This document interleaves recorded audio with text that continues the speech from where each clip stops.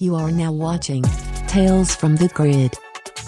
Welcome back to another episode of Tales from the Grid. In this episode, I'll be discussing the Hasbro Pulse Power Rangers 30 livestream. Hasbro is being accountable for the overabundance of quality control issues plaguing the recent releases. The message is being shared on a livestream instead of a press release. It would have been better if the CEO, a president, or director would have delivered the message to show that the people at the top also care about this issue. Publicly admitting fault is a way to gain the trust of customers, which could lead them to be more loyal consumers. This is a step in the right direction, but they have to make sure that their actions back up their words. In my personal experience, their customer care service hasn't been the best. I really like the way the helmet came out. The inclusion of both swords is appreciated. We finally have a Turbo Ranger figure. The head sculpt is not as good as it could have been. There's no Tommy head sculpt. The digital render face is a better design. Not including a Tommy head sculpt with this figure could be a way to re-release the Tommy version of this figure later on. I appreciate Turbo getting some love. I hope to see the rest of the team get released. Will I buy? Maybe. The head sculpt came out fantastic. No zip charger. Not including the zip charger could be a way to save money. This figure came out quite alright. Will I buy?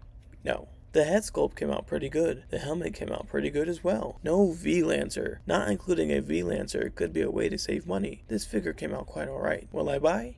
No. It's good to see Turbo and Lightspeed rescue figures being released. Fans of these seasons finally get figures, missing some accessories. Re-releasing new figures from other seasons can help bring in customers who may have walked away from the Lightning collection. Are the fans going to have to wait years for the rest of these teams to be completed? Will I buy? I'll buy a Lightspeed Rescue Green. The hair came out pretty okay. The face on the packaging and the figure's actual face is two different faces. Selling a pre-existing figure with physical tweaks is a way to sell the same figure twice. Crossover products help reach more potential customers. Because the face doesn't match the box, I feel like this figure is a bit of a bait and switch. Will I buy? No. This figure came out pretty okay. The face on the packaging and the figure's actual face is two different faces. Selling a pre-existing figure with physical tweaks is a way to sell the same figure twice. Crossover products help reach more potential customers. Because the face doesn't match the box, I feel like this figure is a bit of a bait and switch. Will I buy? No. Fans of this crossover get more figures. The head sculpts on the figures deviate from the designs of the head sculpts on the packaging and digital renders. The $3 price difference from the standard line may be due to licensing fees to Cobra Kai. The blue and yellow versions of these figures will possibly conclude this line. Will I buy?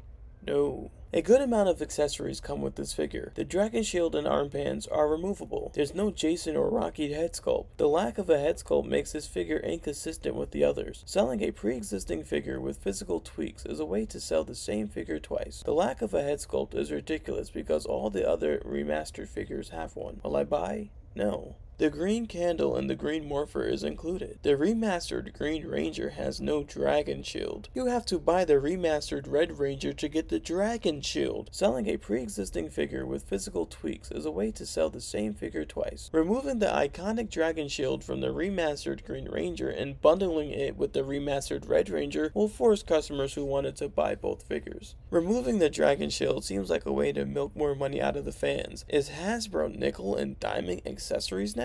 Will I buy? No. A good amount of accessories come with this figure. The head sculpt looks a bit off. Selling a pre-existing figure with physical tweaks is a way to sell the same figure twice. Besides the head sculpt, this figure is fine. Will I buy? No. The head sculpt is a major improvement from the last Zack figures. Selling a pre-existing figure with physical tweaks is a way to sell the same figure twice. A drastic improvement of a head sculpt can help fans justify buying a re-released figure. This was a well done remaster. Will I buy?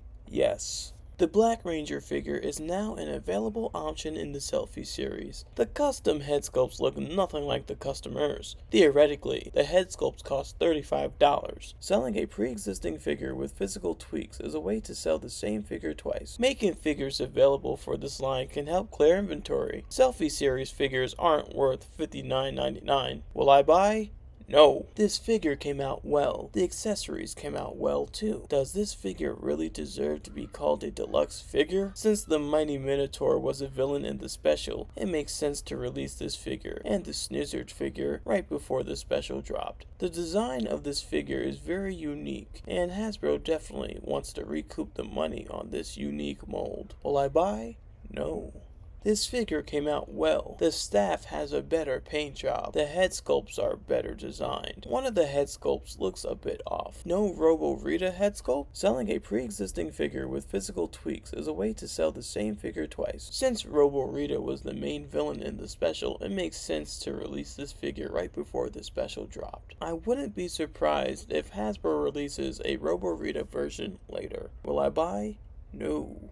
A better version of Rita is now available. These figures are not the once and always versions of these characters. The figures tie into the special, therefore leading customers to impulse buy. I wouldn't be surprised if Hasbro releases the once and always versions a year from now. Will I buy? Maybe a Robo Rita. This figure was designed very well. The black and gold version is more expensive than the regular version, even though it's only using 3 colors. Hasbro originally sold this through a $200 NFT. Selling a pre-existing figure with physical tweaks is a way to sell the same figure twice. The NFT scheme probably failed, so this could be a way to clear the leftover inventory. Hasbro really tried to pull a fast one. With this whole NFT stunt. Will I buy?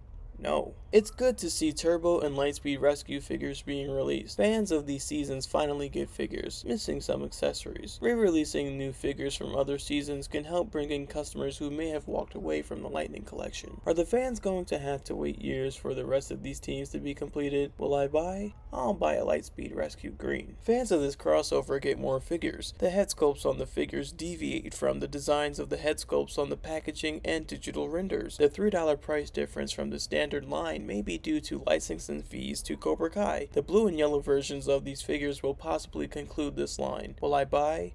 No. Hasbro is attempting to fix mistakes made on the previous releases of these figures. Jason head sculpt is missing. Green Ranger Dragon Shield is missing. Black Ranger is missing. Charging deluxe prices to fix your mistakes, making more mistakes while fixing mistakes. Selling a pre-existing figure with physical tweaks is a way to sell the same figure twice. Re-releasing a figure with minor added paint details, a few new accessories, and different packaging is a way to sell the same figure at deluxe prices. This remastered line is starting to look like Hasbro is trying to pull another fast one on the fans. Will I buy?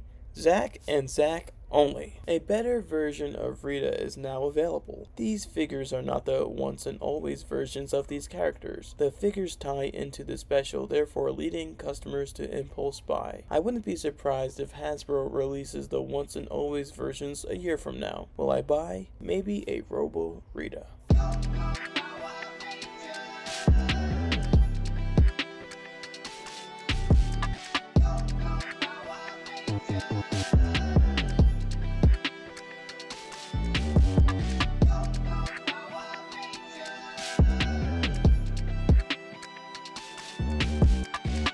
Thank you for watching another episode of Tales from the Grid, and until next time, have a good one.